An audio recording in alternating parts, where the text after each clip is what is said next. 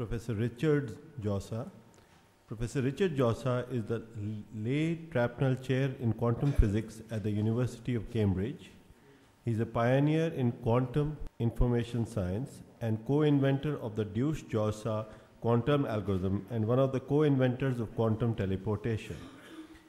His work was recognized in 2004 by the London Mathematical Society with the award of the Naylor Prize for his fundamental contribution to the new field of quantum information science. Professor Jozsa received his DPhil in mathematics, twistor theory, at Oxford under the supervision of Sir Roger Penrose. He has held previous positions at the University of Bristol, the University of Plymouth, and the University of Montreal. His research interests include the relationship between the no-signaling principle and other aspects of quantum theory, and applications of quantum information theory, foundational questions in quantum information theory, quantum theory, probability theory, and quantum gravity, the theory of quantum channels, and novel cryptographic applications of quantum information. Today, he'll be talking about classical simulations of quantum computations illustrated by Clifford circuits. And I'd like to talk more specifically about quantum computation, and in particular the idea of classical simulation of quantum computations. And then I'd like to illustrate the great richness of this idea by a particular kind of computations which are called Clifford circuits, and I'll explain what these are as we go along. Okay, so I'd like to begin with some remarks about background and context.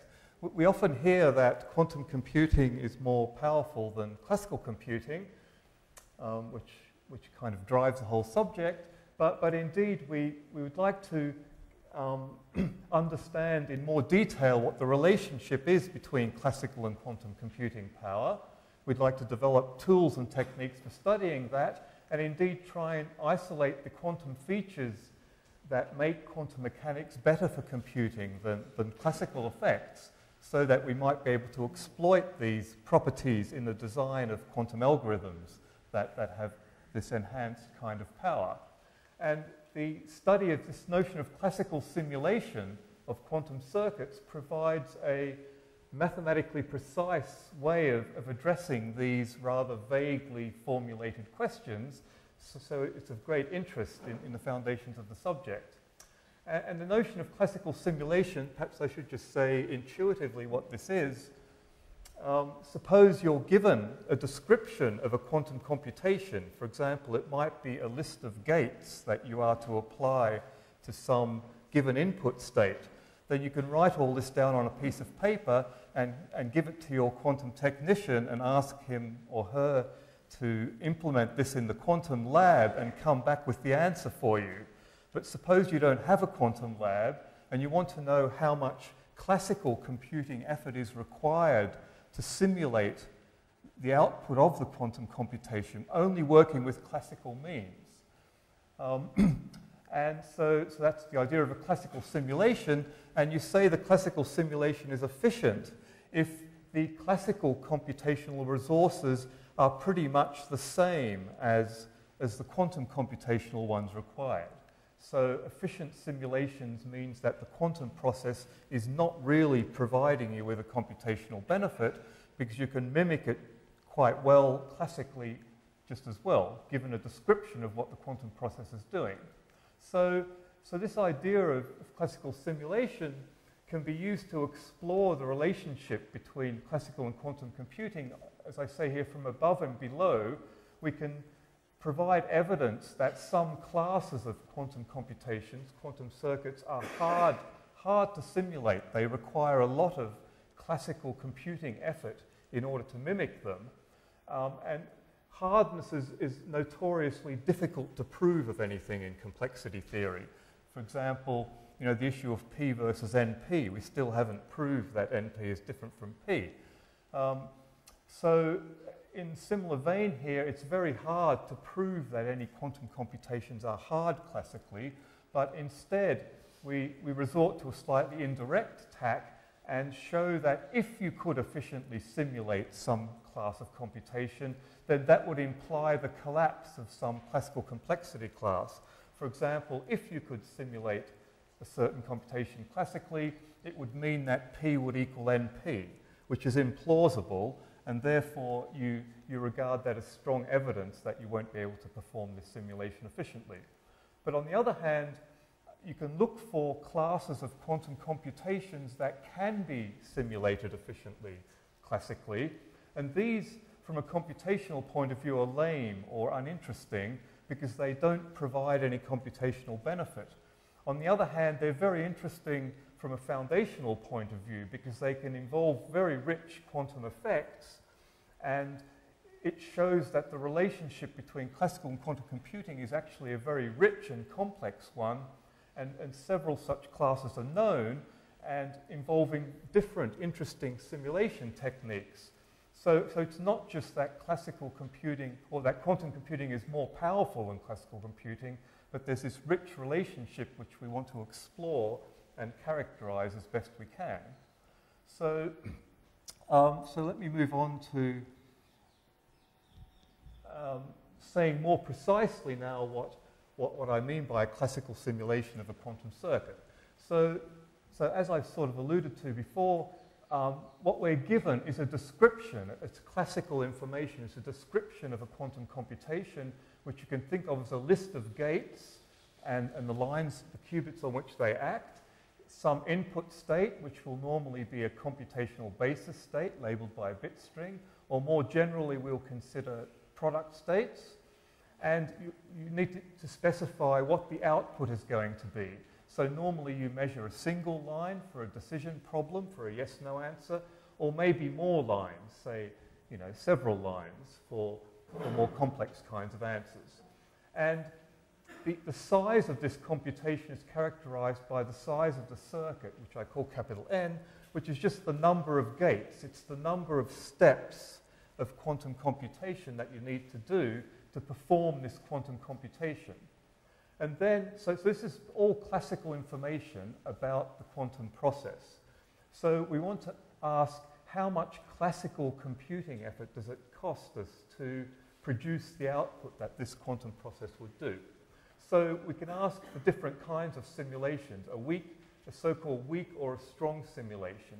So a weak simulation is simply to provide, by classical means, a sample of the output probability distribution of this process, because quantum processes are generally probabilistic. But a strong simulation asks for more. We want to not just sample the distribution, but we want to calculate the output probabilities themselves, or marginal probability distributions as well, if there are many lines in the output. Okay, so note that a weak simulation is what the process itself gives you. If you run this quantum process, it will provide you, if you run it once, it will provide you with one sample of the output, but it won't provide you with the actual probabilities. You have to work much harder, even with the quantum process, to get that. So that's just a general notion of simulations, but the notion of efficiency of simulation is going to be crucially important here. So a simulation is efficient by these classical means if you can do the classical simulation in polynomial time. In other words, the number of steps of classical computation that you need has only a polynomial and not, say, an exponential overhead in the number of steps that the quantum process itself uses. So in complexity theory, it's usual to accept polynomial overheads as okay, as not being problematic, but exponential overheads are unacceptable. And in fact, it's quite easy to see, and we'll allude to this later, that any such quantum description can be classically simulated, even strongly, but not efficiently, if you allow exponential overhead in the resources with exponentially n number of steps. So this polynomial overhead is going to be this subtle, crucial ingredient here that will be of great interest. So for example, if you have a weak classical efficient simulation of this thing, it means that this quantum process is providing you with no classical computing benefit. Gilles, yes. So if you can weakly simulate the thing classically, it means that you can you can produce whatever this quantum computation is doing classically with only a polynomial overhead in resources, which is an acceptable overhead, so this quantum computation is not of interest in a computational scenario. Okay, so we'll be interested to know when you can and cannot do this sort of thing.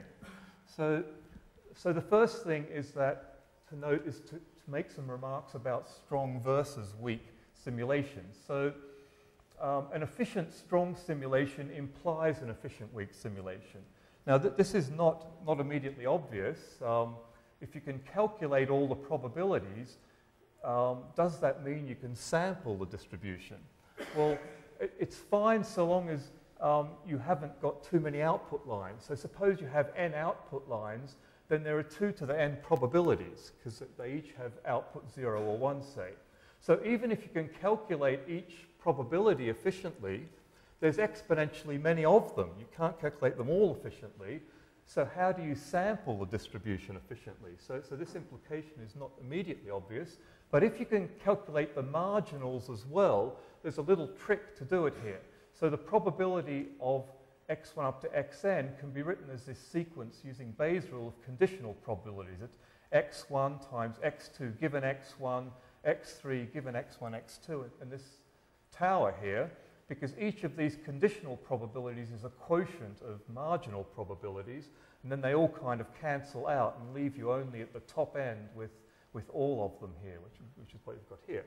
So now you see how you can do this efficient simulation. You calculate the probability of x1, you sample it and get a value. Then you calculate the probability of x2 given the seen value and sample that. And then you calculate the probability of x3 given the already seen values of x1 and x2 and work your way up this tower. And each of these conditional probabilities is just the quotient of marginals. And there's n steps in this tower, and the bottom line of each one is the top line of the previous one.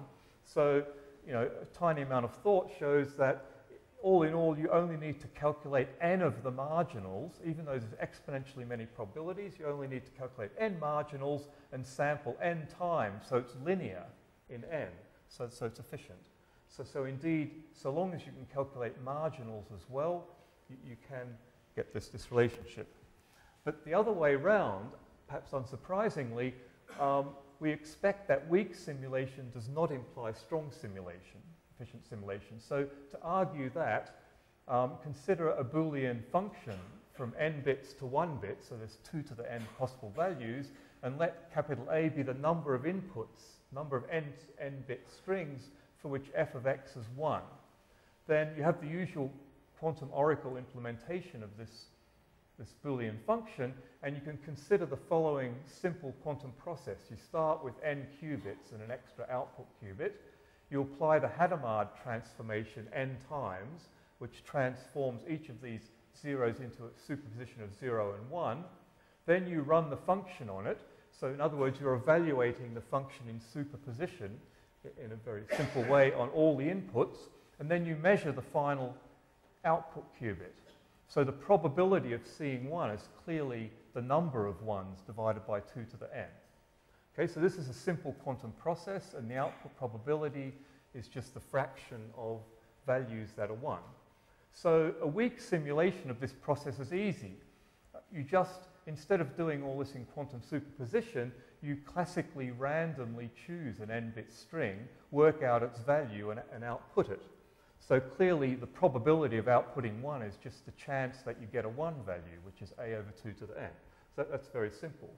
But a strong, efficient simulation is likely to be extremely hard. And you can argue that in the following way.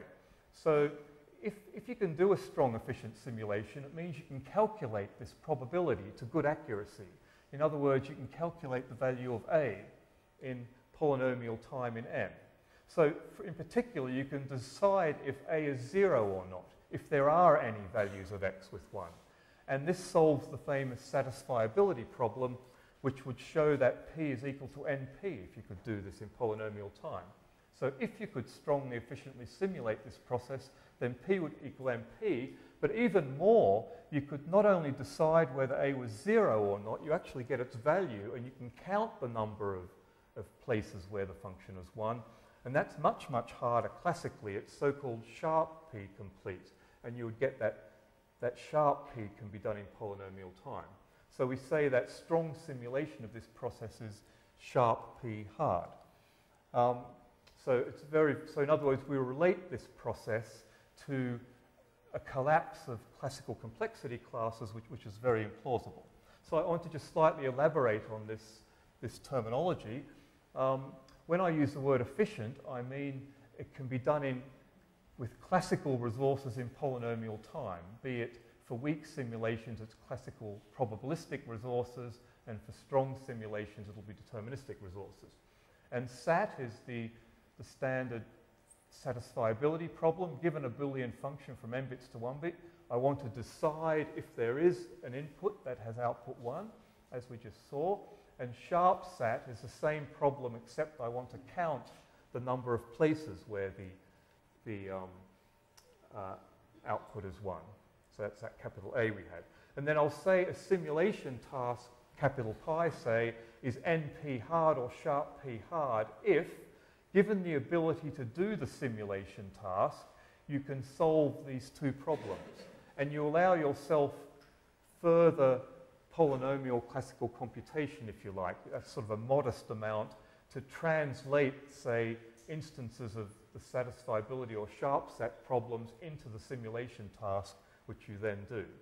So in that case, if you have an efficient simulation of this task pi, then if it's NP hard, it would imply that P equals NP, or if it's sharp P hard, it would imply that sharp P equals P. So this is how we provide strong evidence that some simulation task is hard, that the process it represents is actually providing us with computing power that vastly extends classical computing power. Okay, so we'll be interested in figuring out when certain simulation tasks are hard in this sense, or if they're efficiently simulatable. Okay, so now to consider some issues of actual simulation techniques. The first thing to notice is that given any quantum circuit whatsoever, you can always simulate it strongly, but not necessarily efficiently. Because after all, a quantum circuit is just a starting state and a sequence of quantum gates. And a state is just a vector, and the gates are just linear operations on the vector space that you're in. So by simple linear algebra and matrix multiplications, you can always compute the components of the evolving state. But the trouble is, for each extra qubit that gets introduced into a system, the dimension of the whole thing doubles, and the number of components that you're working with in this computation typically grows exponentially with the number of steps, the number of gates you've applied. So for example, if you have an n-qubit state which has these components, ci up to in, there's 2 to the n complex numbers there.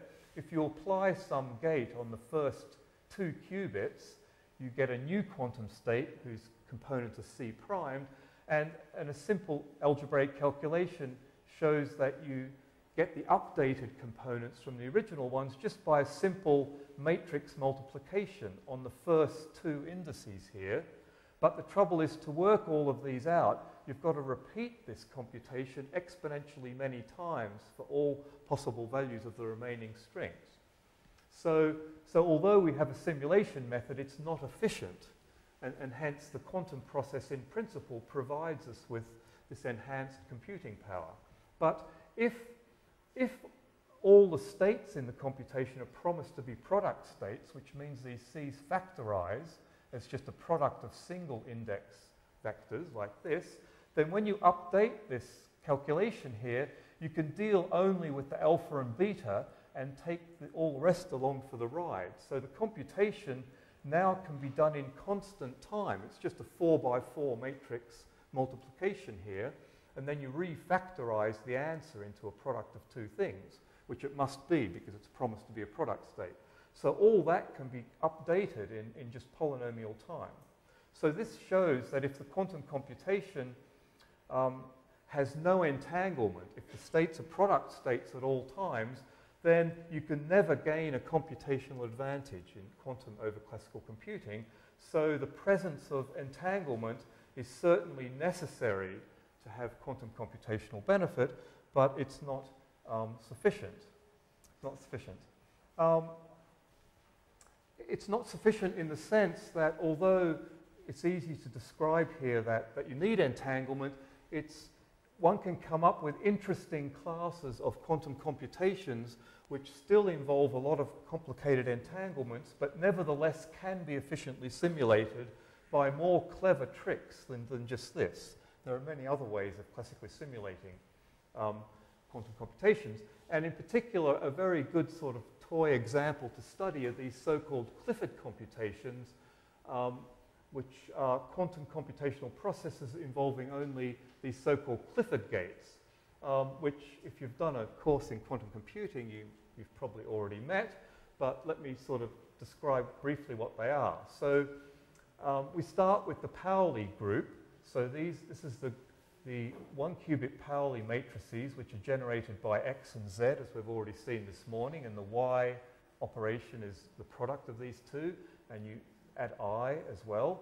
So these matrices generate a group, a small group of 2x2 matrices. Then you have the n-qubit Pauli group, which are tensor products of these things over n qubits. So these are unitary matrices of dimension 2 to the n. And a Clifford operation on n qubits is just defined to be a special kind of unitary operation which satisfies this algebraic condition that if you conjugate any product of Pauli's by it, you don't just get any old unitary back, but you get always another product of Pauli. So that's a very special condition on this unitary operation C. So in terms of group theory, the Clifford group, so all such C's form a group, which is easy to see, and it's the normalizer of the Pauli group in the set of all unitary matrices of dimension 2 to the n. Now, this is a kind of abstract algebraic characterization. It's possible to analyze exactly what unitaries you get in this case, and one can prove, but I won't go into the proof here, that an n-qubit operation is a Clifford operation if and only if it can be built up as a circuit of Hadamard gates, this pi over 2 phase gate, which I'll call S, and controlled Z gates. So it's a very simple and nice characterization, and it's exactly equivalent to this algebraic condition here. So these have occurred in many fundamental places in quantum computation and information theory, and we'll look now at circuits involving just Clifford gates and some interesting extra ingredients as well, which I'll come to in a moment, to illustrate the richness and variety of simulation techniques you can have. So the extra ingredients I'm going to have, in addition to having circuits of these basic Clifford gates, I'm going to consider inputs. So I've given them all names here so you can keep track of them, because it gets a bit complicated to remember which one we're considering. So the inputs can be standard basis states, or they can be product states. So I'll denote as in standard or in product. I'm going to also allow measurements within the circuit before the end as kind of computational steps rather than producing outputs. So I can have circuits with no measurements along the way, or I can have adaptive circuits where you do quantum measurements along the way, and subsequent gates in the circuit are allowed to be chosen adaptively according to the outcomes of prior measurements. So this is a kind of probabilistic adaptation as you go along. And you can have two kinds of simulation, weak or strong simulation, efficient, so simulations will always be efficient now. And the outputs, you can have single output line or many output lines. So there's these 4 categories of things, and so there's 16 possible combinations, and it's possible to characterize the simulation complexity of all these combinations, and it's interesting to see how radically they vary with sort of modest changes of the rules of the game here. So it shows that the origin of computational power is a very subtle thing, and it can change very, very wildly according to just slight changes of what you're allowed to do. Okay, so I guess first a remark about no measurement and adaptation. There's a kind of intermediate category here. You can allow measurements during your computation, but not allow the gates to be chosen adaptively according to the measurement outcome. So you can have non-adaptive measurements, but still use measurements along the way to generate different kinds of computational steps. However, that's exactly the same as no measurements at all. So non-adaptive, that is measurements along the way and subsequent gates do not depend on measurement outcomes, is exactly the same as no measurements at all in our context of Clifford circuits, because if you have a circuit here, these are qubit lines, and if you measure one of them at some point, that's exactly the same as not measuring it, but having an extra ancilla in state 0, and you do a controlled X, which is a Clifford operation. You do a controlled not operation, which effectively copies, it does a quantum copying of this state onto this line and decoheres this line. And so then you don't use this one again, but then the state that comes out here is probabilistically equivalent to what you'd get here with the measurement. So we get this equivalence here. Okay, so let's now start considering our different cases and begin with the simplest case. And I want to consider first the scenario of only single output measurements. So the answer is just yes or no. It's just a decision problem, which is the most commonly encountered case in computational applications. So the simplest case, which is really a variant of the so-called Gottesman-Knill theorem, is that if the inputs are just standard computational basis states, the computational steps are just Clifford gates. We don't allow measurements along the way. We have a single output line. Then strong simulation of this process can be done classically efficiently. So it's in classical P. So such computations give you no computational power over classical computing. And I want to give or outline two ways of proving this result, because the two proofs are different and they lead to inroads into different cases for the further generalizations. So the first proof I call backwards propagation of the final measurement. And so the idea here is that you start with your Clifford circuit, which is just made up of a circuit of these H phase, pi over 2 phase gates, controlled Z gates. It has some size n, some number of gates, some number of qubits, and the input state is just one of these computational basis states. And the output probabilities are just P0 and P1, and without loss of generality, we'll suppose they're measured on the first line of the circuit. So if we write Z on the first line and I's on the rest, this is a Pauli product, then the Z operator is just the projector onto 0 minus a projector onto 1. It's the diagonal matrix with 1 and minus 1 on the diagonals. Then it's well known, therefore, that the difference in the probabilities is the expectation value of this operation. So it's the final state of the circuit wedged around this operation, this Pauli product here. But the final state is C times, it's the Clifford operation on the input state, psi 0. And here it is with its complex, with its adjoint here.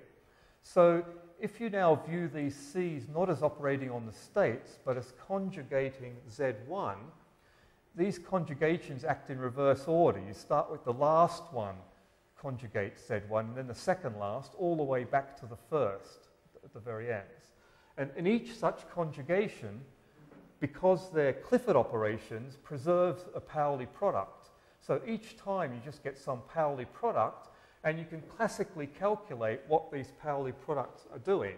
You can easily do that because these conjugation relations for what the Clifford operations do on Pauli products are just simple things to calculate. And so at the end of the day, this expression looks like this, but psi 0 is a computational basis state, and this is a product of operators. So this expression breaks up into just a product of n 2 by 2 matrix calculations. So you can compute all this in classical polynomial time. and hence you get a proof of this theorem. You can compute the difference in the probabilities, and since they add to 1, then you can get the probabilities themselves. Okay, so this provides one quick and simple proof, but notice that here we're not giving a description of the evolving state in the computation at all.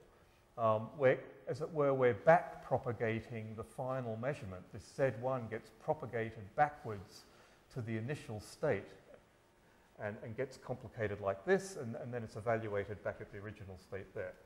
So the second proof relies on the so-called stabilizer formalism, which was historically the first proof, and this is basically how Gottesman and Knil proved this theorem initially, coming at it from a different point of view. And so the first thing to note is that this direct strong simulation can't be applied because even in simple Clifford computations, the states can get complicated and entangled. So, for example, starting with n qubits in state 0, we apply Hadamard's, we get exponentially many amplitudes here, even though it's a product state. But then if you apply some CZs, it will no longer be a product state, and there will be no small description of these states in terms of their amplitudes. They'll be exponentially complicated. But it turns out that there's a clever alternative description of these states which does remain small. It doesn't grow exponentially. And these are so-called stabilizer state descriptions. So a stabilizer state is any state of n qubits which is the unique state which is stabilized by some subgroup of the Pauli group on n qubits. So not all states are like this. They're very special states.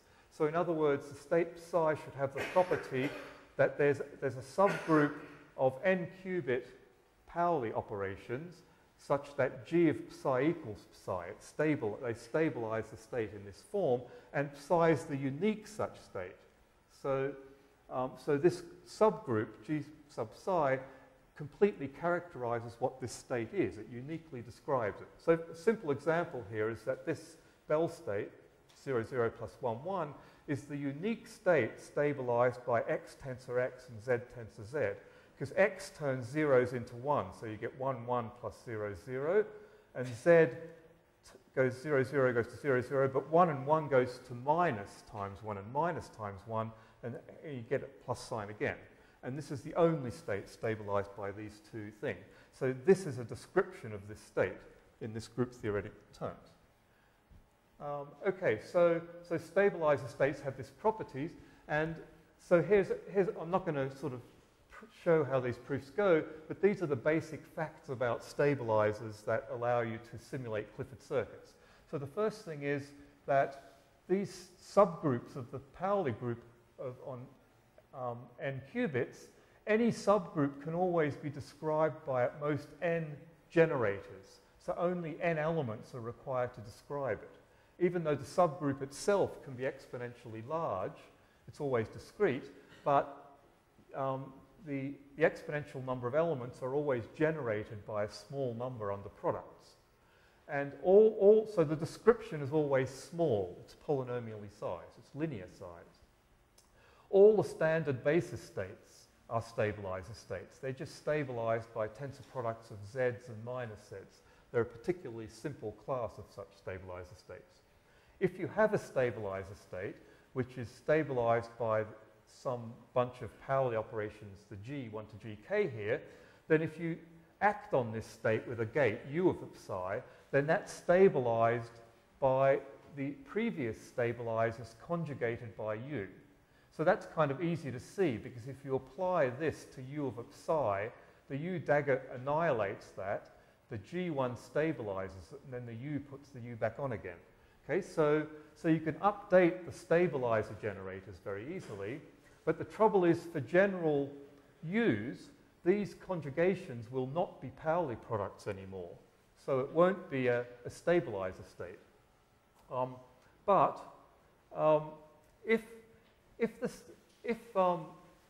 If you do have a stabilizer state, stabilized like this, and if u is a Clifford operation C, then because conjugations by Clifford operations preserve Pauli products, it implies that the updated state, C of psi, must again be a stabilizer state and hence have this small description.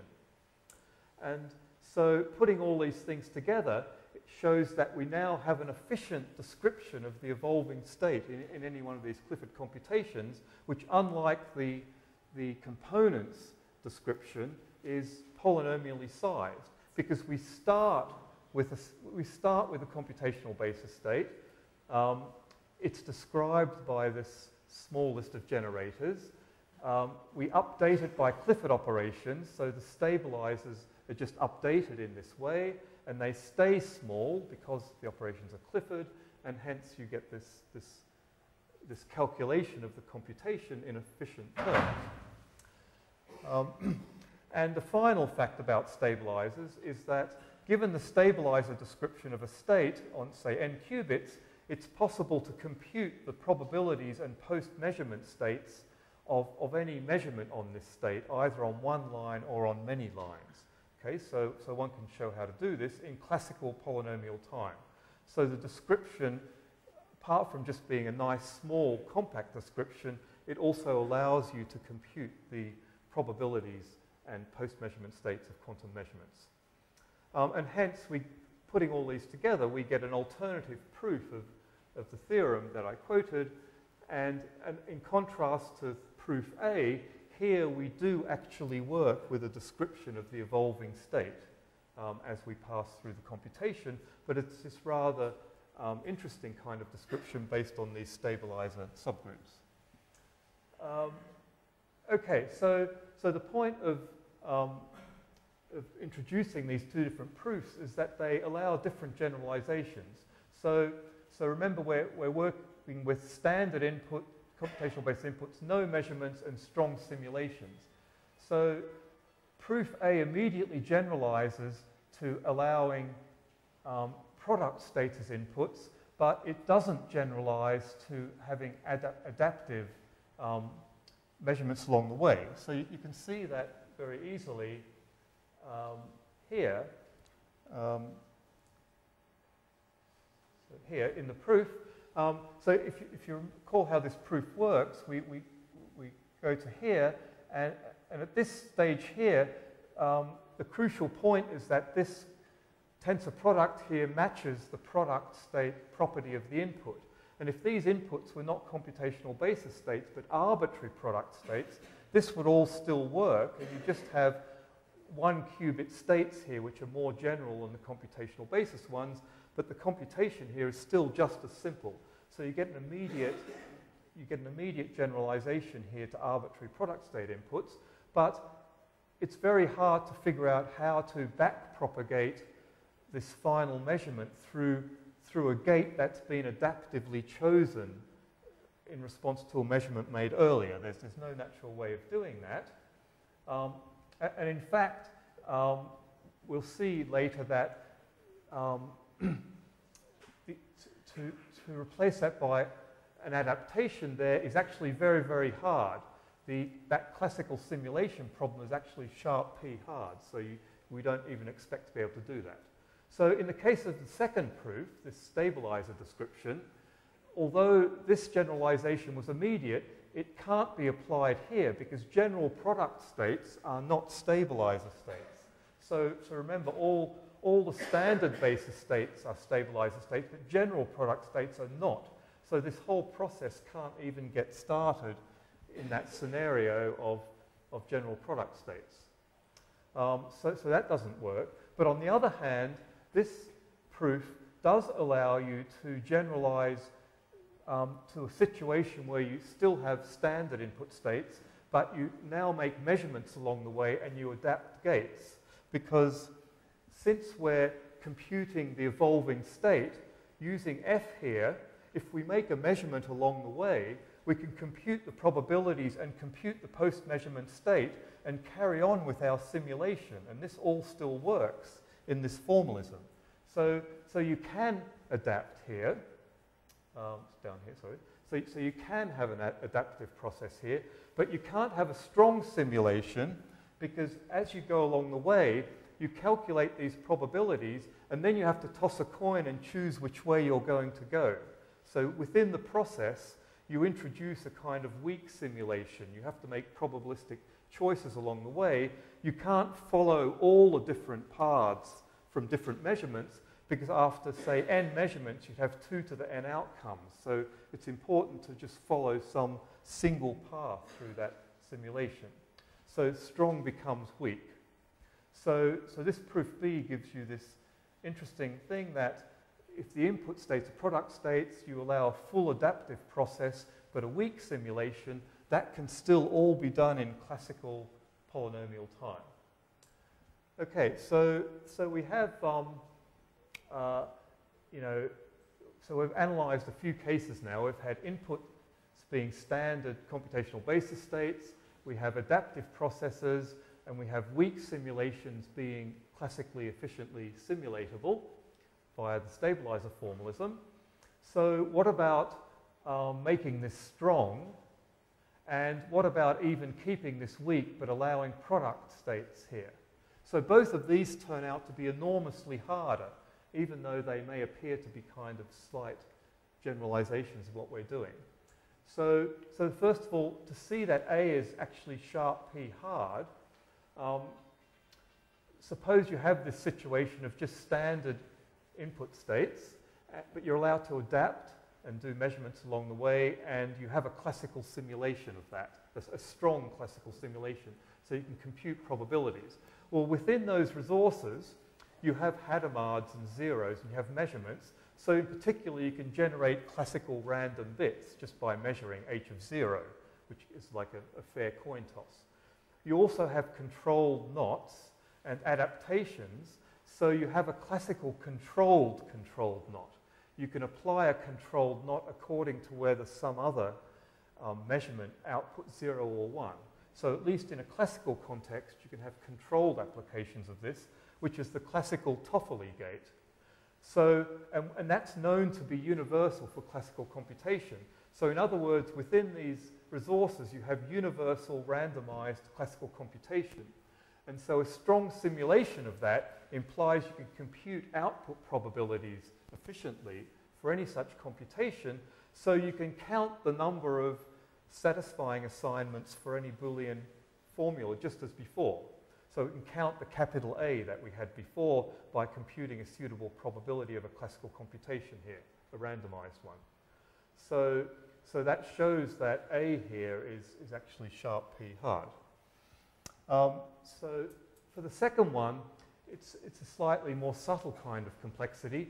If you only want weak simulations, but you allow yourself to adapt with measurements along the way, and you allow yourself general input product states, then I call this is so-called QC hard, for quantum computing hard, because within the presence of this amount of resources, it turns out you can represent any quantum computation whatsoever, not just the Clifford ones, and hence if you could weakly simulate that classically, it would mean that you could weakly simulate any quantum computation classically, and it would imply that quantum computation is just no more general than classical computation.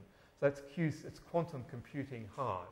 In other words, it would imply that any quantum computation could be classically simulated.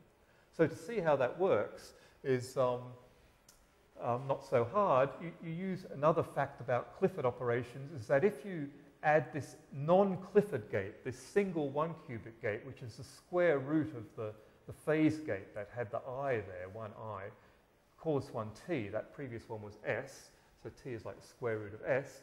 This set of gates is universal for quantum computing. So hence you can represent any quantum computation with these gates, which is slightly more general than Clifford gates, because this T is not Clifford. So the issue now is, well, we can apply this gate T using a little bit of trickery with Clifford gates and the extra facility of input product states. So the way we do that is we introduce an extra ancilla, which I call the pi over 4 state, which is just this superposition of 0 and 1 with the pi over 4 phase here. So now if I have any quantum computation here and I want to apply this T gate on some line, then I can do it like this. I can take an extra input in this state, pi over 4, this 1 qubit state, perform a controlled X gate, which is a Clifford gate, and do a measurement here and get output B equals 0 or 1. And then if you do the calculation, a simple calculation shows that the effect of that measurement applies on this line either t or its inverse, t inverse, according to whether b is 0 or 1. So if b is 0, t has been successfully applied and you don't have to do anything. But if t is 1, you've applied t inverse, so you want to apply an extra s, which is t squared, to turn the t inverse into a t to the 1. So you have this adaptive. So here's the input product facility, and here's the adaptive facility. You apply this gate according to the measurement outcome here, and it successfully applies this gate t on this line. So hence any quantum computation can be represented using purely Clifford operations like S and control X, so long as you have available the ability to have extra input states, which are product states of single qubit states. And so that shows this hardness result. Okay, so we've had a bewildering variety of things so far, so let me just summarize here what we've sort of indicated, and I guess I've gone through all the technical details rather quickly, so they're not the important point but the issue here is just to be aware of how the simulation properties of these classes of circuits can vary hugely according to what you do and don't allow. So it's very often quoted in the literature that Clifford circuits can always be classically efficiently simulated. That's a very common statement, but here we see that statement's actually quite wrong without a lot of qualification. So you have to be very careful of what the exact situation you're in. So here's all the cases, all 8 cases where you have a single output line. So here's the cases where you have non-adaptive measurements, and here a case where you have adaptive measurements. So the proof A that I presented first showed that strong non-adaptive measurements with general product state inputs can be simulated classically efficiently. That's in classical P. And that fills out all the rest, because strong simulation implies a weak simulation, so you get that one immediately for free. This way is much easier because standard input states are just a special case. So if this one's already easy, then these ones are going to be easy too. And then strong implies weak. So all of these just follow from that. And so all of these can be classically efficiently simulated. But now, as soon as you allow yourself the resource of making measurements and adapting to the outcomes, which, you know, from an experimentalist point of view is a trivial thing. It's no extra effort whatsoever. It's just a matter of which gates, you know, you're still doing the same kind of gates later. They're still all Clifford gates, but now you're noting what the measurement outcomes were to choose your later gates. So here, this one's still in classical P, it's still easy, but this one was sharp P hard, and hence when you make the inputs even more rich, product states, it must be at least sharp P hard as well, and this one was hard for quantum computing. So these are generally all very hard. So you can see here that, you know, just to point out a couple of comparisons, how slight changes of resources change the complexity of simulations. So for example, going from non-adaptive to adaptive, say from here, this is in classical P, strong, general, just simple product computational basis inputs. If you go from non-adaptive to adaptive in the same situation, it turns into being very hard, sharp P hard. And similarly, here you just go from a weak simulation to a strong simulation, and everything else stays the same. You go from something easy to something being very hard. So you get this great diversity of complexities. So this is all the cases for a single line output, and one can play the same game for many, many lines of output. So I don't think I'll go through any of the proofs of any of these things, but I just want to sort of, discuss a couple of cases just very generally. So here's exactly what we had before from the previous slide for single line outputs. And here's the table for multi-line outputs. And I worked many of these out recently with Martin van der Nest, and I think some of them you perhaps don't even appear in the literature anywhere as yet. So in particular, if you first look at the adapting circuits, where you can adapt later gates according to measurement outcomes of previous ones, that's pretty much the same. If something was hard already for single line outputs, it's surely going to stay hard and probably get even harder for multi-line outputs. So we're not interested in whether it actually gets harder or not. We're just interested in whether you can do it easily or not classically. So if you can't already do it easily here, you can't do it easily here. But surprisingly, this one for multi-line outputs still remains easy. And this follows easily from the stabilizer formalism, but I won't go into the proof of that.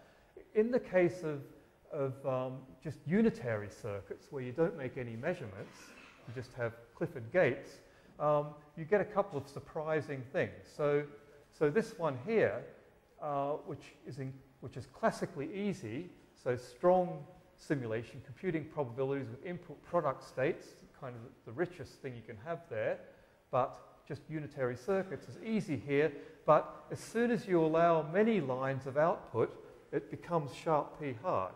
So again, you get this rather surprising jump of complexity from a fairly harmless looking generalization. And similarly, this one, where you only want a weak simulation, which is what the process itself, the quantum process gives you, this one becomes hard as well, but in a more subtle way. So for people who know what these things are, one can show that if you could classically efficiently simulate this, then an infinite tower of complexity classes called a polynomial hierarchy would collapse to its third level. So that's another one of these very implausible classical collapse properties, like P being equal to NP, although slightly different. So this provides strong evidence that already in this context, if you have input product states, many lines of output, and just a weak simulation, that quantum process already provides situations which can't be classically simulated efficiently. Okay, so we have this complete list here now, and very rich variety, and this is just meant to illustrate how rich this idea, this notion of classical simulation is as a mathematical tool for studying relationships between classical and quantum computing power. So let me not discuss those. And just go to the summary at the end. So we've seen that classical simulation of quantum circuits is a very specific and precise mathematical tool for studying the relationship between classical and quantum computing power. Even in the context of these very simple kinds of computations, Clifford circuits, there's a whole variety of variants showing that the complexity of the simulation can change very discontinuously with changes in resources. So it's a very complicated situation, the relationship between classical and quantum computing power. And there are many further issues one could explore in this context. You could consider other classes of circuits, not Clifford ones, say match gates or commuting circuits. There are other ones that already occur in the literature, and there are lots of interesting processes. You can ask the question, what's the least minimal additional quantum resource you need to throw into the situation you've already got in order to regain full quantum computing power? So, and these additional resources can turn out to be very modest, minimal things, but they can be viewed nevertheless as essential resources for quantum computing power, because without them, the quantum process can be classically simulated, but with them, you regain full computing power. So there's a whole variety of further issues here, and it sheds a lot of interesting light on specific technical issues of how quantum computing works in comparison to classical computing, and there's a lot of work that remains to be done in sorting out these things. So perhaps I'll stop there, and thank you for your attention. Questions? So I'll make a comment which I'm sure you're quite well aware of, but it's I think interesting note to the audience, and that is Manny Camille, when he went to look at linear optics quantum computing, because he had actually proved the earlier thing about the Clifford gauge. He was trying to prove that there was no way to do linear optics quantum computing. And of course, they threw the measurement problem in there, and all of a sudden, they found that the general quantum computation capability came back. So it's kind of an interesting little thing is that he went about to prove the opposite of what he found. And just because of that adaptive measurement, the full power was recovered. That's right. I guess that's true. So that's a kind of in the same spirit as these extra conditions, although the linear optics gates are not quite exactly Clifford gates, but it's another interesting context of having a context which is not completely powerful and then adding this extra ingredient of adaptation. It's